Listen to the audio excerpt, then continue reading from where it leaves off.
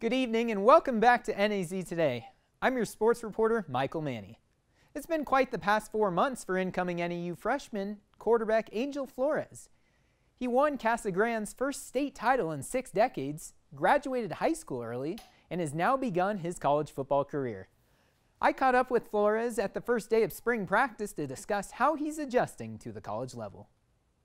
Just 3 months ago, quarterback Angel Flores led his hometown Casa Grande to its first state title since the late 50s. Graduating high school early, Flores now begins his college career with NAU as spring practice starts. Flores received multiple offers coming out of high school, but something played a huge role in his decision to come to Flagstaff. Just the coaches, how they stay connected with me the whole way, and just how they'll check up on me all the time. I knew this was a place I'll come here and I'll really be cared about. So really the coaches made a big difference in the recruiting and making me want to come here. Flores has spent his first months at NAU adjusting to the college level. A challenge he says was made easier by his coaches and teammates. My first couple months up here was pretty good. It was really cold, so me coming where I come from, I've never seen snow, so coming up here was a lot different, but adjusting's been really good. Coaches, players are really cool here. They welcome me as a family, so it's been quite an easy transition. At Casa Grande, Flores put up video game-like numbers.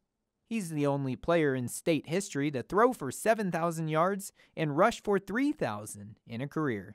But his talent on the field isn't the only thing offensive coordinator Aaron Pflugrad first noticed. Just maturity. You know, he's a guy who has 2 younger brothers, and you know, him and his and mom really taking care of those guys, and really a mentor for them and his teammates. So a mature guy who's beyond his years. NAU opens the 2022 season against ASU at Sun Devil Stadium, which has a special meaning to Flores.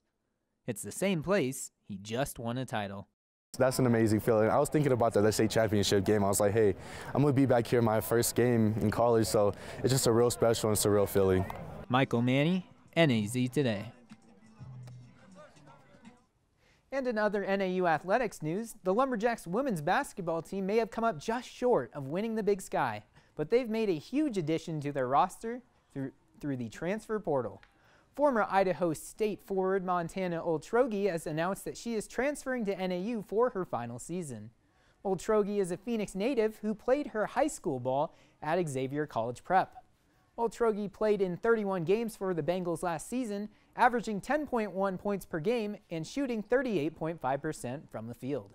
She also helped lead the Bengals to a conference championship win during the 2020-21 season, where she was named to the 2021 All-Big Sky tournament team. Next season's schedule has not been announced yet, as the NCAA Women's Final Four is set to take place in Minneapolis this Friday, with the National Championship Sunday. Well, that's all we have for sports tonight, but stay tuned for your weather recap with Hannah Ware after the break.